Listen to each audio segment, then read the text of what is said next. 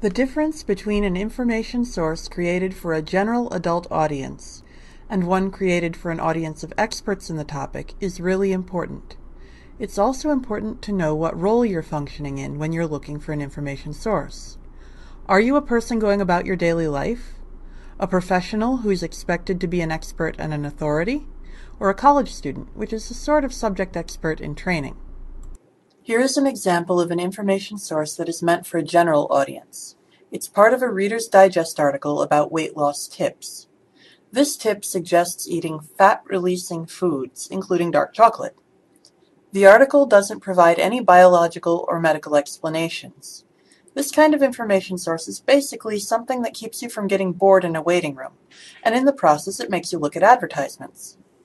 Articles from information sources like Reader's Digest are called general interest, and are written for adults who don't know too much about a topic and aren't actually interested in becoming experts. There will be background information and explanations designed to take you from knowing nothing to knowing a little bit.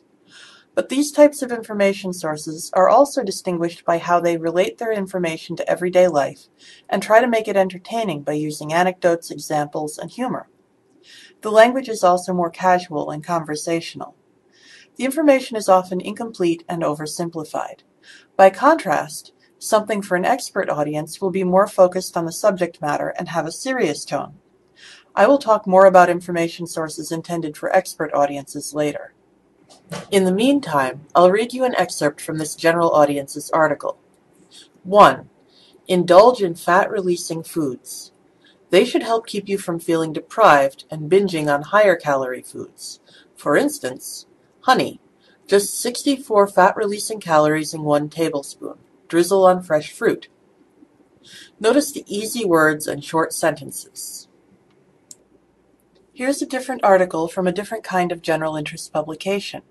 It's from Discovery News, and it's an example of something that's meant to appeal to a general audience with a particular interest in that subject.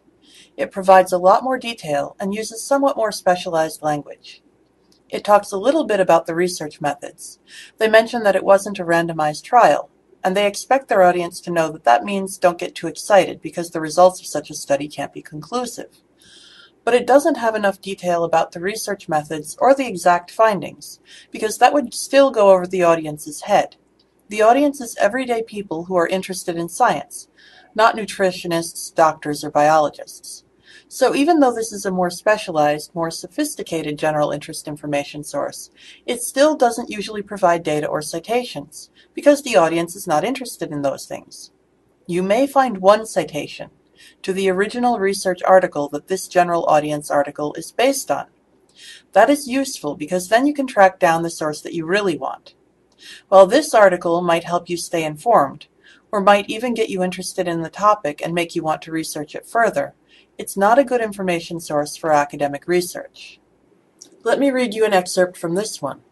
The presumption has always been that because chocolate is full of pesky calories and eaten as a sweet, that it would be associated with higher BMI, or body mass index, said Beatrice Golem, an internal medicine doctor who studies oxidative stress and other topics at the University of California, San Diego.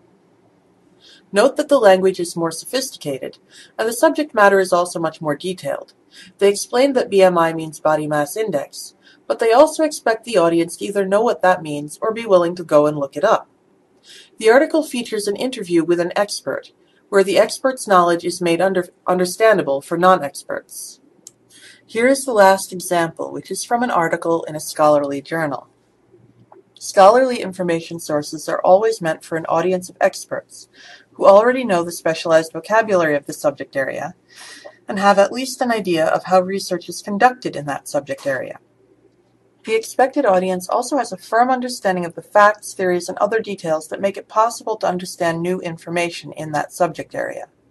So the language of a scholarly information source is full of advanced vocabulary, and the content will go right into the complicated material without pausing to explain anything.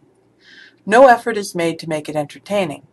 The audience is expected to be interested in the information itself and not need any further motivation to keep reading.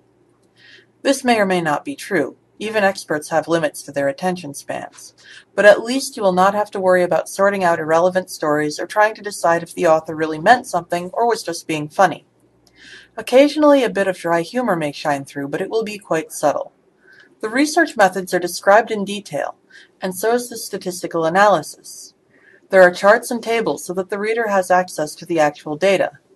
There's a references section so that the reader can follow the author's own research and check their conclusions, maybe even draw different conclusions from the source material. This is why a scholarly information source is the kind of information source that you need for college-level research projects. And here's an excerpt from the scholarly article. Supervised chemometric analyses of the urine NMR and MS data revealed statistically significant time-dependent changes, as noted by the positive value of the model predictability parameter Q2Y value. You can tell it is meant for an audience who already knows a lot about the subject area, because there is no explanation of what a chemometric analysis is or what it does. Data and statistics are presented with the expectation that the audience will be able to make some sense of them. The vocabulary is information-dense and has nuances to pick apart, like statistically significant time-dependent changes. This kind of article can be a lot of work to read for a beginner, but it is worth it, even if you have to use reference books to understand the jargon and methods, because this is the original material, not interpreted or pared down in any way. But you will not need scholarly information sources every time you want to learn something. Whether you need an information source aimed at experts or one aimed at a general audience depends on what you're going to do with what you're trying to learn. When I need to fix my plumbing, I don't need a monograph about hydraulic engineering. But I also don't want an instruction manual with uninformative diagrams or incorrect procedures, or something that doesn't actually cover what I need to do. I need something that's both relevant and intended for smart general audiences. I want it to be simple, but not dumbed down, and definitely not inaccurate or misleading. The standards are even higher when I'm writing a research paper, or similarly when I'm doing research in my field as a professional. Then I need the research methods, raw data, citations, details, and advanced concepts. Those kinds of things will only be found in information sources that were created for an expert audience,